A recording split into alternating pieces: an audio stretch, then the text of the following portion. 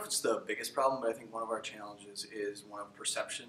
The idea that Green Bay maybe isn't as open or as welcoming as we might be to new faces and new ideas. So I think we need to make it clear that this is a community that is open to everybody, that is really interested in taking in that input, especially from young people who are interested in participating fully in our society.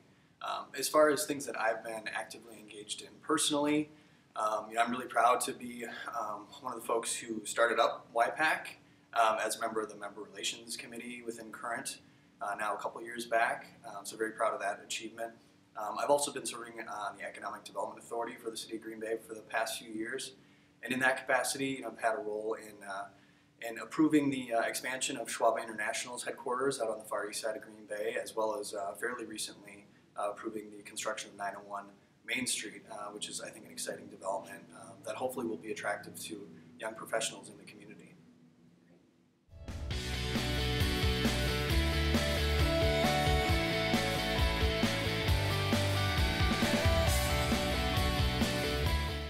Well, one of the most important roles that a mayor has is appointing department heads, but also appointing members to boards and commissions.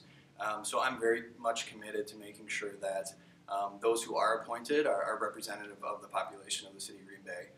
We are an increasingly diversifying community, and it's important that our next mayor recognizes that and appoints folks who have that perspective and that experience and can fully represent the community of Green Bay. In addition to that, I'm familiar with some of the work that the Chamber has done recently with regard to their CEO pledge, focusing on diversity and inclusion. And I just want to be clear that on the first day in office, I'd be very happy to commit to that in order to use the platform of mayor to make it clear that we are, a very welcoming community and interested in celebrating that.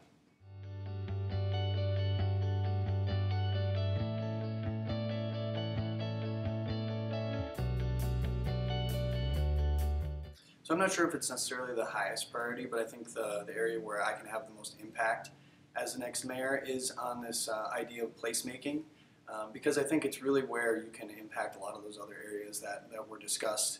And it's also an area where the mayor can have the most impact.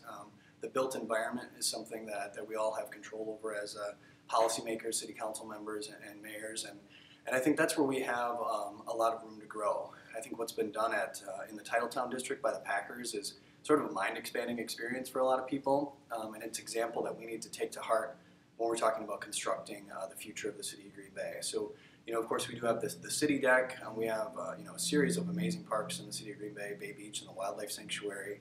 But we also have Colburn, we have Preble Park, and we have Baird Creek, and I think some of those areas are where we can really focus some new energy to enliven them, to really deepen the value that they offer to the community. And I think that's what young people are looking for, certainly, are some of those interesting amenities.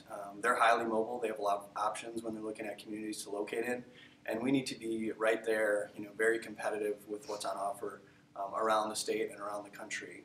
And it's not just young people who are looking for those, it's folks who are empty nesters and everybody in between. I mean, people are really looking to get active and come together as a community.